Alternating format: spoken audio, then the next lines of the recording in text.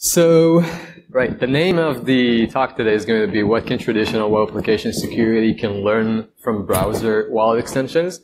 Now, while this title is a little bit long, I think it's really spot on in terms of like what we're going to talk about today. So, allow me to go through the agenda real quick.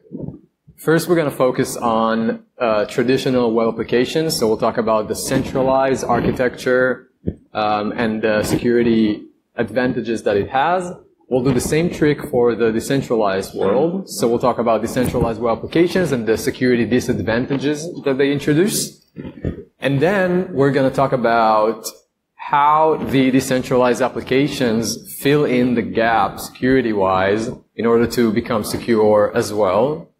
And we'll also cover what does this have to do with the web, which would lead us to talk about a really interesting project that we're working on in the team called LavaMoat, which is basically an interesting way to sandbox dependencies. And we'll summarize by understanding whether the traditional web app security industry can learn from these initiatives and adopt. And what can you do about it? So a lot of things, but I'm going to make sure that it all relates to each other. So first of all, I want to make sure that it makes sense to you. Why am I the person to talk about this today? So for those of you who've been in my talk yesterday, this is going to be very familiar to you. But my name is Weizman. I've been doing browser and client-side JavaScript security for a long time, and I've touched a lot of different aspects. So I started off doing offensive security in terms of like browser and JavaScript when I served the 8200 cybersecurity unit. Afterwards, I worked for this small startup focusing on retrieving ads that were blocked by AdBlock. So a lot of extension security there. I did some client-side bot detection and supply chain security in the browser at the well-known web security company called Perimeter X. And I also did some bug bounty and anti-debugging research. So I managed to breach services like WhatsApp Web, Chromium, Sneak, and many others. Make sure that you don't confuse spare time with the name of a company. I'm literally talking about my own personal time. And what I'm trying to say is that I always been focusing on the client side of things, but it was always from the perspective of securing the server side, right? Because the server side is really the entity that has all the assets that we want to truly defend. So even if you ship security to the client side, it's usually in order to defend the true asset, which is the server. But now I have this unique job in which, for the first time ever, I focus on securing the client side in sake of the client, which is part of what we're going to talk about today. So I work for MetaMask, which is a browser extension that acts as a crypto wallet, and it's a self-custodial wallet, which means that the secrets all stored in the browser. So I do supply chain security there, runtime security, JavaScript security, all these aspects that have to do with this concept. So, first of all, I want to make sure that we understand the classic architecture of the traditional web apps. So, all of this is something that you should all be familiar with, pretty basic stuff. You have the classic architecture. So you have the authentication layer, which is in fact like, being able to register and log into a service, right? And then you have the authorization layer, which basically means that you should be able to, access resources that should be yours or be able to perform operations on your behalf. So whether it's, reading messages that were sent towards you or maybe change your profile picture, if we're talking about services like Facebook. So these all fall under authorization. And what you need to understand about this is that we're talking about a centralized architecture. So that means that the server really has all the control. We need to make sure that we understand that the server always has the power to revoke or limit access or permissions to your user.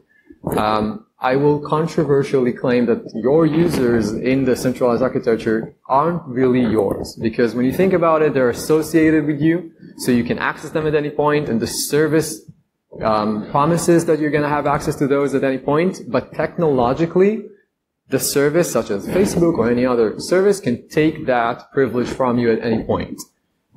Because they can decide that you shouldn't be able to log in, they can ban you for some reasons, they can mitigate your ability to perform certain operations, because everything happens on the server. The server has all the control.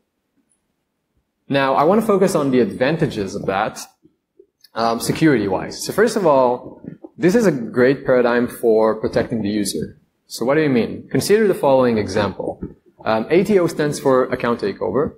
So imagine, if we're talking about Facebook, for example, imagine that a hacker managed to steal your credentials. They managed to steal your username and password, and they leaked them to a malicious server in Indonesia, for example. So it means that maybe at some point the hacker is going to try to attempt to take over the account by providing the credentials, your username and password, against the Facebook servers. Now, at this point, Facebook has the power to say, well, while your credentials are valid, I can see that you're coming from an Indonesian IP, where usually you're coming from, I don't know, a US IP. So I'm going to block your access anyway until I understand what's happening here. So security-wise, that's a good thing. And it leads us to the other thing. It makes sense that because of how the server really has all the control, the client is in fact an entity that doesn't need to be trusted to a certain extent. So the client is really merely for interaction, and the server really got all the power. So we're securing the client, but like to a very minimized extent, because it doesn't hold actual power. Now let's do the same trick for the decentralized web applications world. So we're talking about the decentralized architecture, and you can see here that the diagram is a little bit different. So if you're thinking about authentication, the registration process is kind of a weird one, because in the blockchain world, all you need to do in order to become a participant in the ecosystem is just be able to generate a private key, right? So if you have a valid private key, you're officially part of the system. And that private key is in fact your way to connect to decentralized applications and log into them. On the authorization level, things don't really change. So the ability to access resources or, perform operations on your behalf are kind of like the same here. And we're talking about a decentralized architecture. So as opposed to the architecture from before, this time the client really has all the control. So it has all the control over the access and permissions to the assets associated with that key. It all sits in the client. So there's no server in the decentralized architecture. There might be a server for some operations, but what really matters is how the client is the private key, and it holds the access to what really matters. And because of how the blockchain is really all about enforcing protocols, it means that anyone can participate.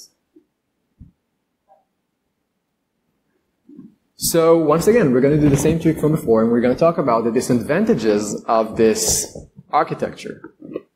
So this time, the protection of the user is a bit more complex, because if we're going to take the same example from before, the account takeover example, then it's pretty much the same example, only this time instead of stealing your credentials as your username and password, what the hacker managed to steal is your private key. Now this is a whole different story, because this time there's no centralized entity, there's no server that can help you to block a login attempt, to block a asset transfer attempt.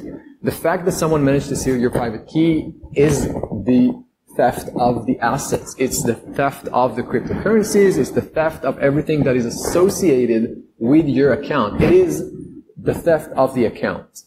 So there's no server that can help you with that. And that takes us to the next point. It means that the client must become an entity that is fully trustful. So as opposed to before, where we had this entity that wasn't that important because the server really could reverse malicious operations, this time we need the client to be trustful because there's no server, and the private key and the client are literally everything. And that kind of like translates into a single point of failure, because if the private key is stolen, your account is effectively stolen. So there's a saying in the cryptocurrency world where if you don't have access to your keys, you don't have access to your coins, and it translates here to the fact that if someone managed to steal your key, they effectively stole your account.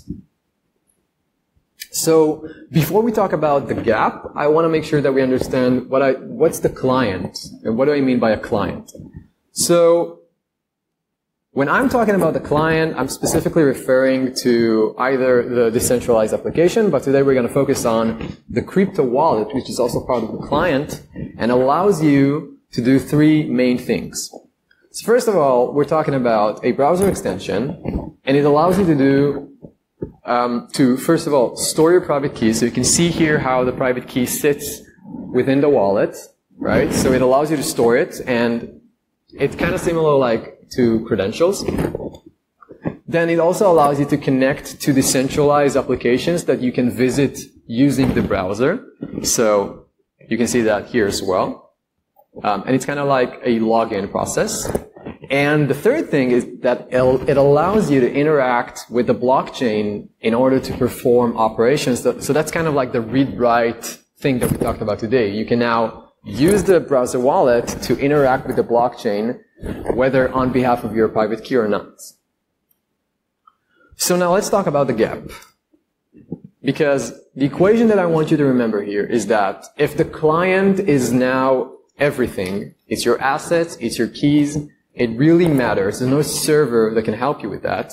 And you combine that with the fact that the client is a trustless entity according to how the web is currently designed, then it means that in order for the decentralized ecosystem to have a justification of existence, we must be able to harden the client security-wise, which is what we're going to talk about today.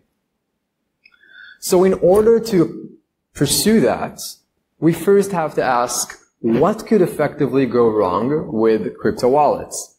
Now, when we understand that crypto wallets are in fact just browser extensions, so good old HTML, JavaScript, and CSS, but they hold a precious secret, which is the private key, which is your account.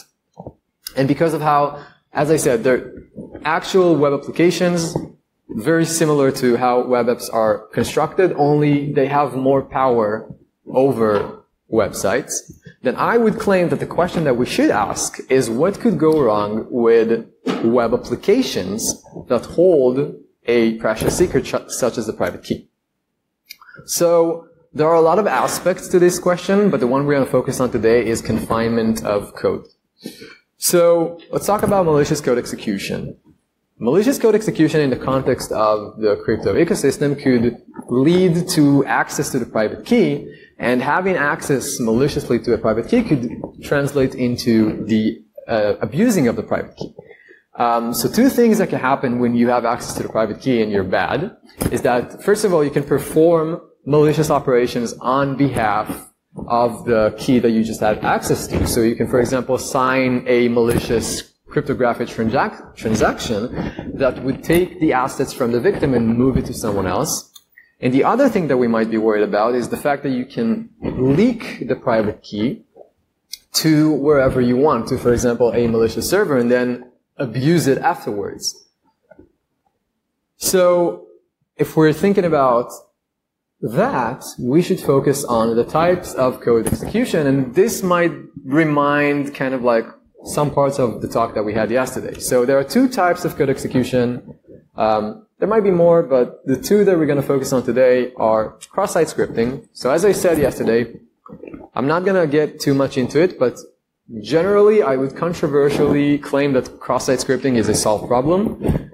I'm not saying that we're not going to see it in the next few decades, but all I'm saying is that if web applications really want to face cross-site scripting attacks, the web now, for the first time ever, provides you with the tools you need to face such attacks. It's just a matter of properly using them. So that leaves us with another problem that is far more complicated to address, which is supply chain attacks. So let's talk about that. So when it comes to supply chain attacks, I would say that the traditional web application security ecosystem should definitely care, but there's a limit to how much they should care. Because the damage that can be made when it comes to supply chain attacks is almost always reversible. Because of what we said before, we talked about decentralized architecture and how the server really decides everything. So if someone manages to take over your account or move money or, I don't know, change your profile picture or just like take over your account completely, the server as the centralized entity at any point can reverse that action and take care of such a breach. But with the decentralized ecosystem, I think that it should care a lot because the justification of existence of this ecosystem really depends on clients not being compromised. Because damage cannot be reversed when you're the client and you're the holder of your assets and there's no centralized entity that can reverse the action for you and that can take care of such a scenario. So we have to find a way to prevent this because as you see the centralized world continue to exist even if there are supply chain attacks. It's just a matter of reversing action and trying to make things right in hindsight. But in the decentralized ecosystem, if a decentralized service is getting breached and everyone gets rugged, no one can really help them reverse the assets. And then there's no justification of existence. So this is kind of like a core difference that I want you to consider. So we need to ask ourselves, how do we mitigate supply chain attacks in the ecosystem? So I would claim that the most effective way to get there, which is not an easy way, is to confine dependencies, which is also known as sandboxing. So let's talk about some prior art in the realm of sandboxing. So a lot of sandboxing attempts in the web ecosystem are trying to leverage iframes or workers and just try to like take the parts in the code that you don't trust and maybe place them in an iframe, in a worker.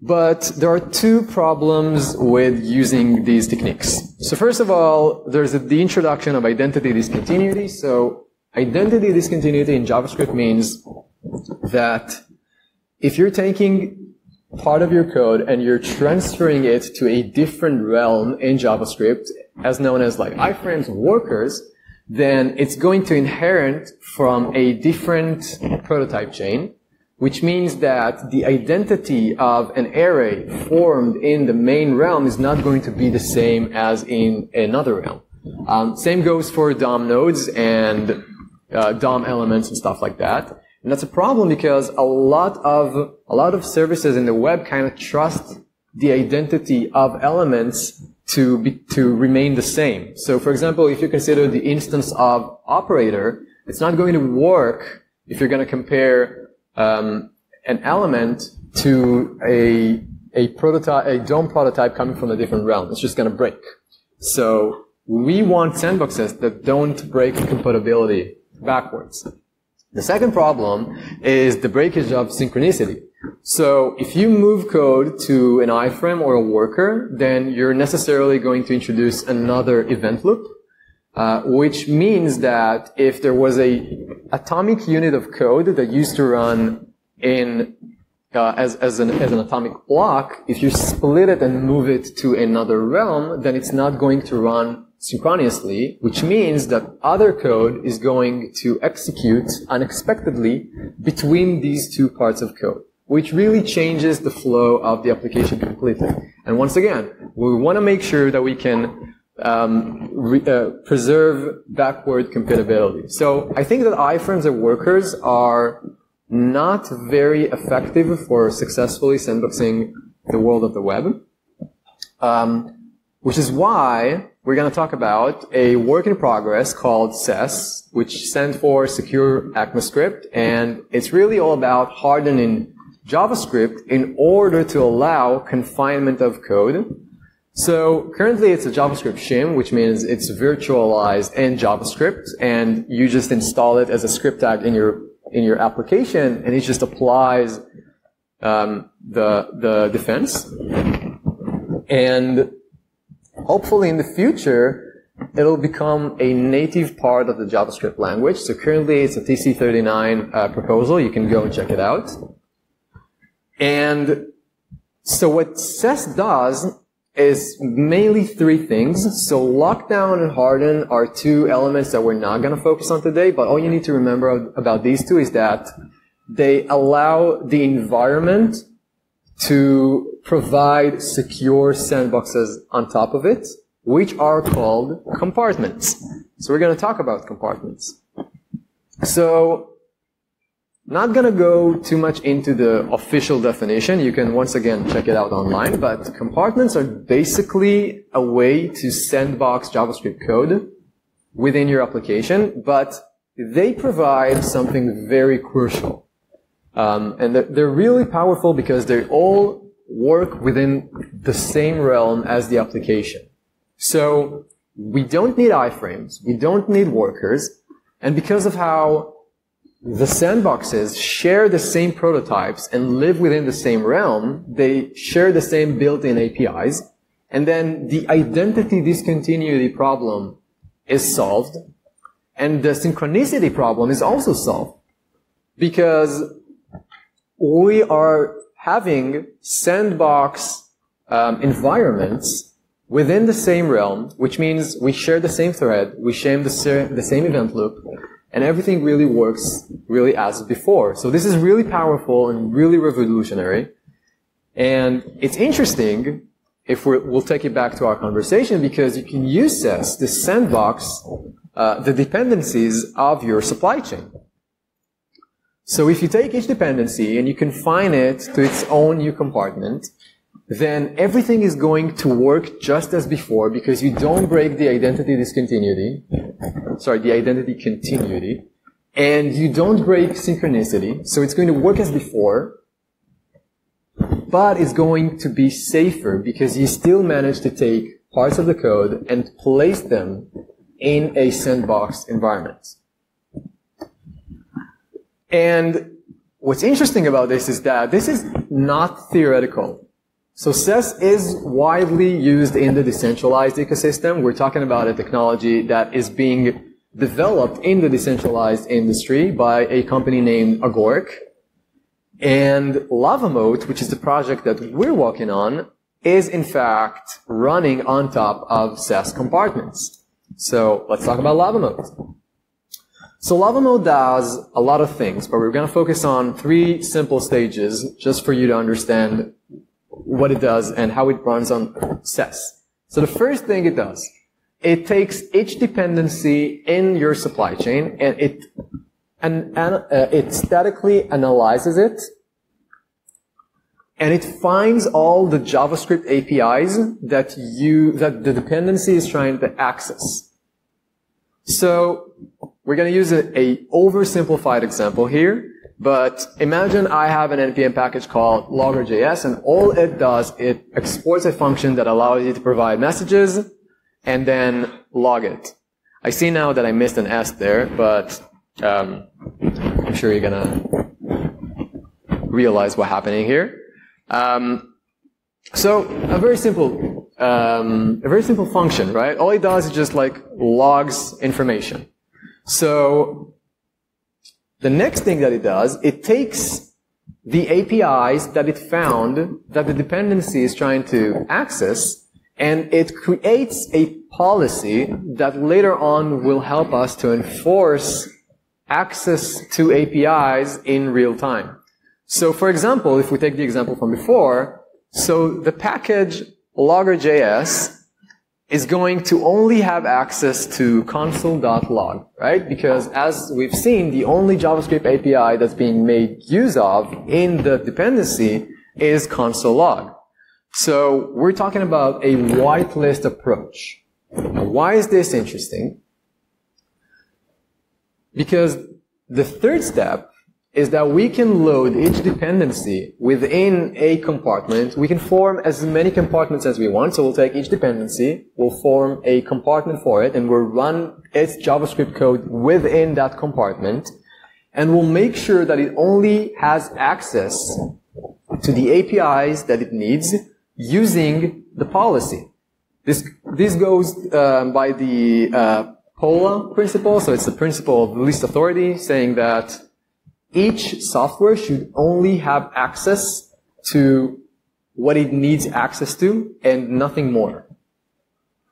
And the result is that each dependency is confined to its own compartment safely, thanks to SES. And then each compartment is provided with a finite list of the APIs needed by the dependency based on the policy that we just generated. And if the dependency gets breached, this is the important part. This is where all the pieces fall apart. So, fall in. If the dependency is breached and attempts to access APIs it doesn't normally need, then it won't have access thanks to the policy and the fact that the compartment was not fed with APIs that are not necessary for the dependency. So the following example is gonna make you understand the whole thing, hopefully. So imagine the same package from before, but you can see here that this time there's an introduction of a new line that was not there before. So imagine that MetaMask, for example, is being breached. So someone managed to breach the Logger.js NPM package, which MetaMask depends on, right? So they introduce this new line that allows them to steal any messages that we log. Imagine that we, for some reason, log some important information that is sensitive, and under these circumstances, you can see that the compromise of the dependency could be really bad for us, because not only that it does what it used to do normally, it now also introduces an operation that is dangerous. They leak sensitive information to another domain called bad.com. But what's interesting about this is that if you combine it with the policy that you used to have, where the policy dictates that Logger.js only has access to console log, but it doesn't have access to fetch, then the fetch access attempt is going to be blocked at runtime, and it's not going to work. So it's going to be introduced into the application, but when fetch is going to be accessed, it's just going to throw an exception.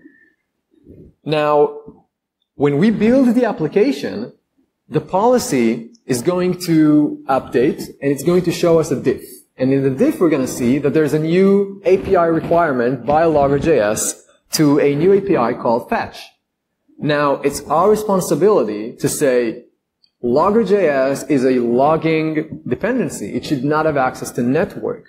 So by identifying that before introducing and accepting that policy, we can in fact mitigate such attacks before they happen. So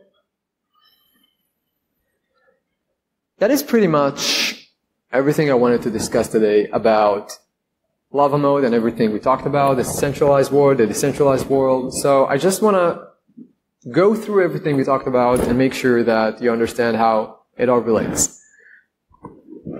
Kind of small up there, but first we're going to focus on how we talked about traditional web applications. So traditional web applications hold assets and capabilities and precious secrets in the server.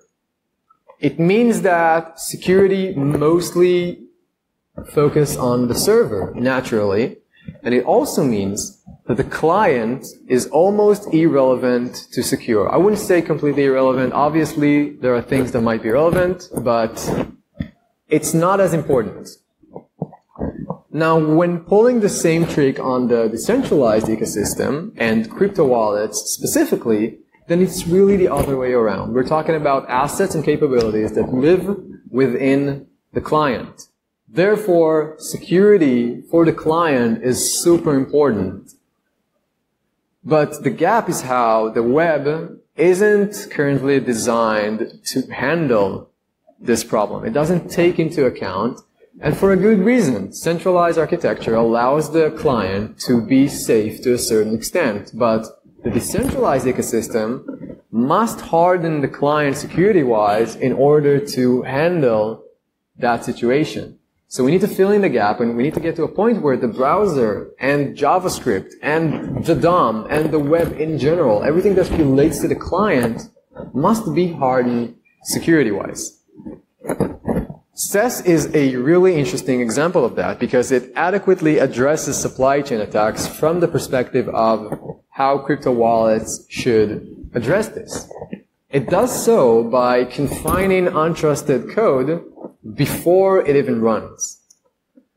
Lava mode is a really good example of that. So we're using SES within Lava mode to take each dependency, statically analyze it, and form an enforcing policy out of it, and then at runtime, load each dependency within its own compartment and make sure that it behaves according to the enforcing policy. And the result is remarkable. You can get real confinement for each dependency away from the application because it lives within its own sandbox with limited access. It only has access to the things that it really needs. Now, the interesting part, I would say, is that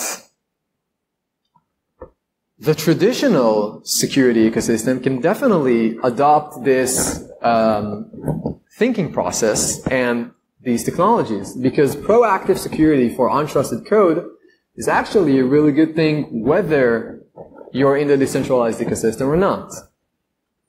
It could be useful against script tags and against good old NPM dependencies. So it's really useful for this ecosystem as well. And it's not that the centralized ecosystem doesn't have anything to lose. So I said before that a lot of elements are irreversible in the decentralized ecosystem as opposed to the centralized ecosystem, but that doesn't mean that we don't have an actual need to defend important assets in the client, because there are important assets in the client when you think about it. You have PII information being exposed to the client. You have actual credentials stored in the client. And also, if you're running JavaScript in the client, you can perform operations in front of the server on behalf of the client. So those actions might be reversible, but they're going to be painful either way to the centralized architecture. So in the decentralized world, we're trying to harden the client to a point where things like that couldn't happen early on. And I would claim that this is definitely something that the traditional ecosystem can maybe be inspired from. Thanks.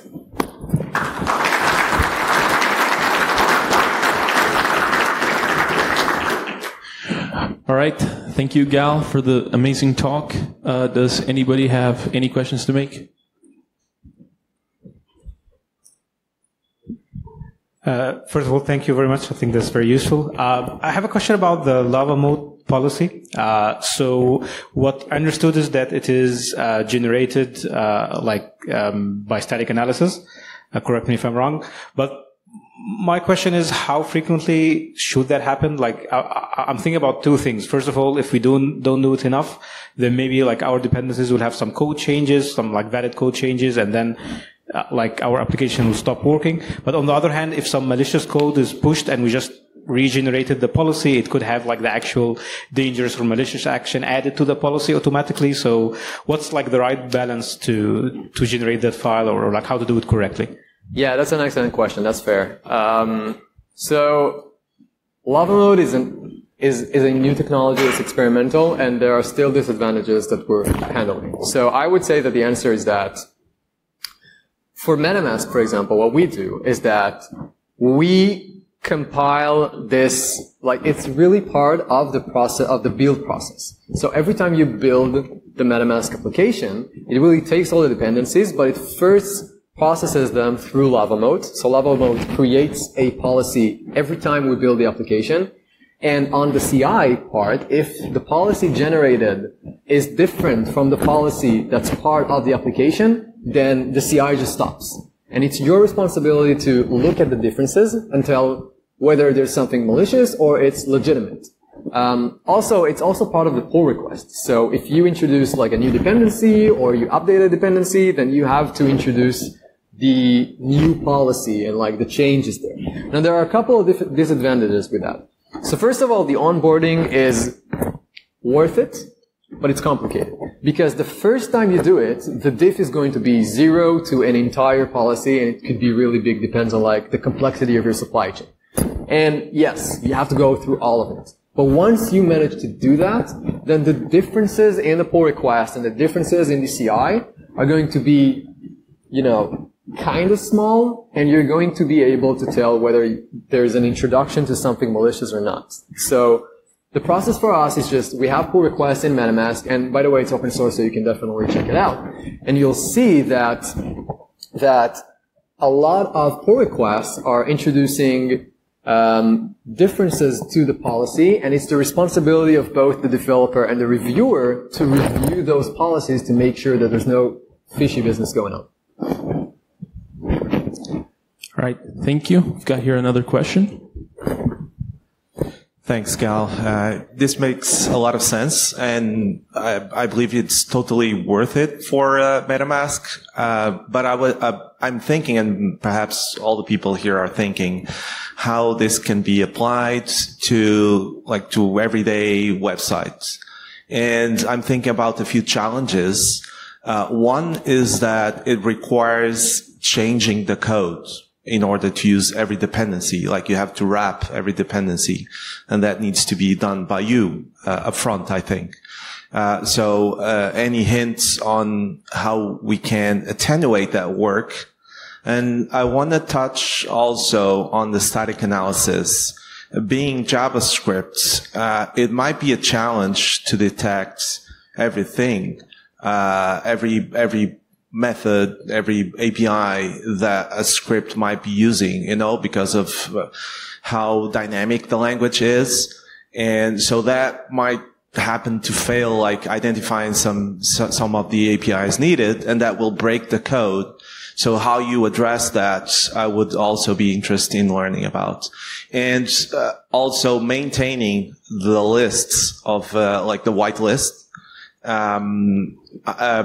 For MetaMask, of course, like you're doing it right. You're stopping the build, going through whatever fails and making sure that you are making the right decision.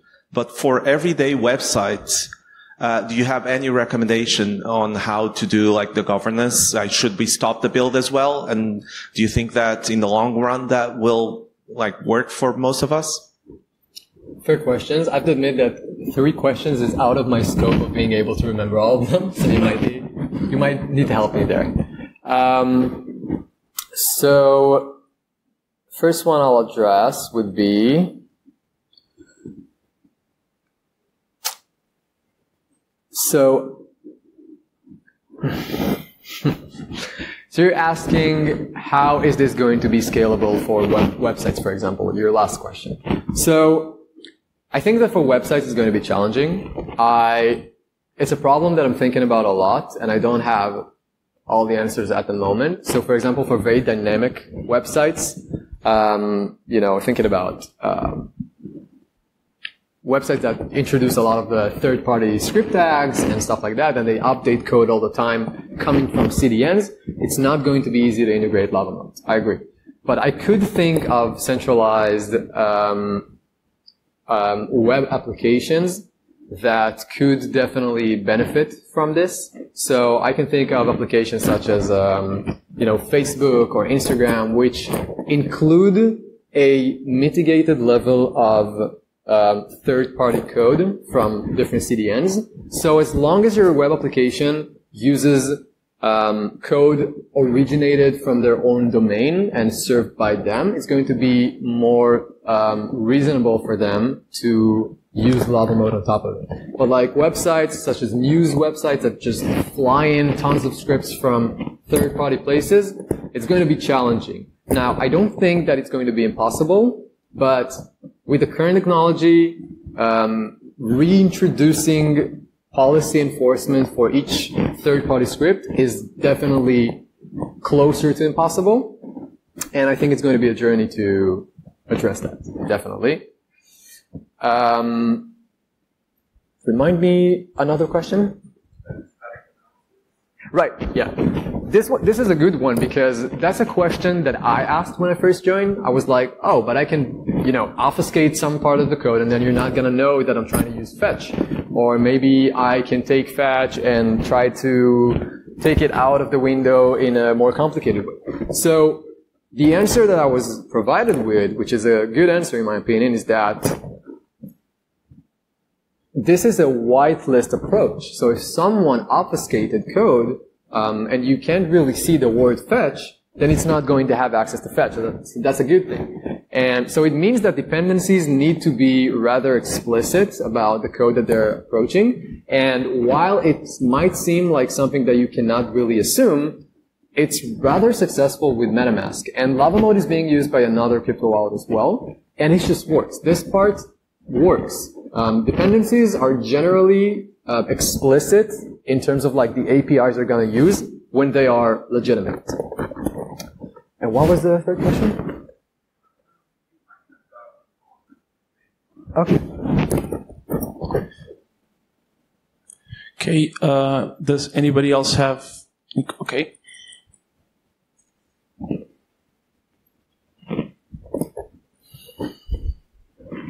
So my question is about the granularity of the policies. So let's say that I introduce a dependency and it uses fetch, and that's fine.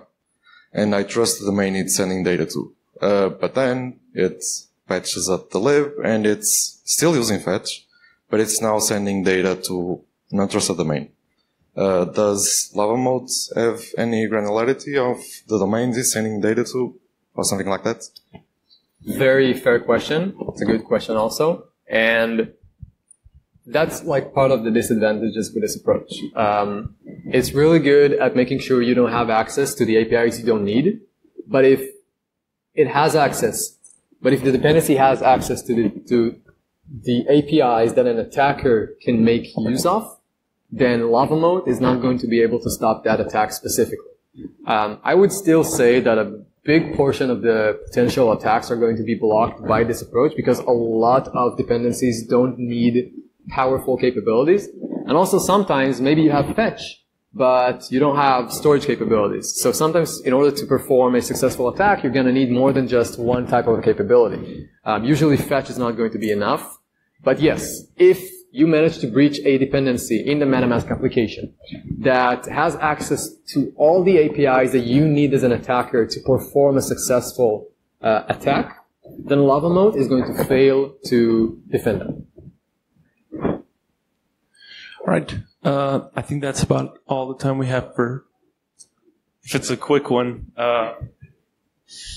It's a really quick one. You mentioned that SES will eventually land in TC39. Hopefully. So that takes me back to strict mode and the decision behind making it optional.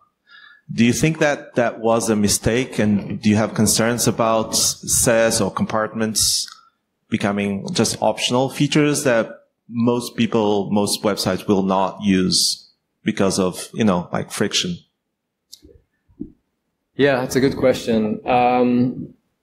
A great analogy to that is how CSP is such a great mechanism, but in, test of reality, it wasn't fairly adopted by most services, and therefore a lot of websites remained unsafe.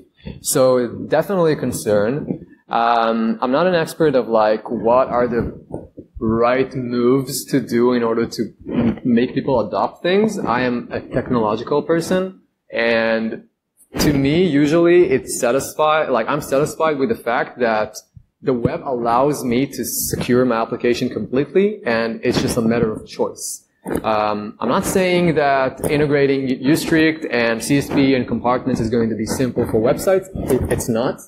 But I think that websites that refuse to take it, even though it's complicated to maintain, are irresponsible, to be honest. Especially when it's introducing sensitive information.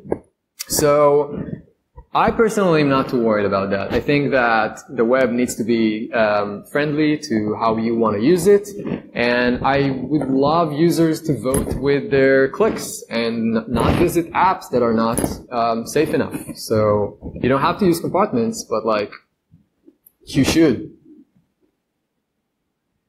All right. Thank you all, everyone, and thank you, Gal, for the amazing talk. We're going to be making a quick break. We'll be back at 11:30 for our next talk. Thank you.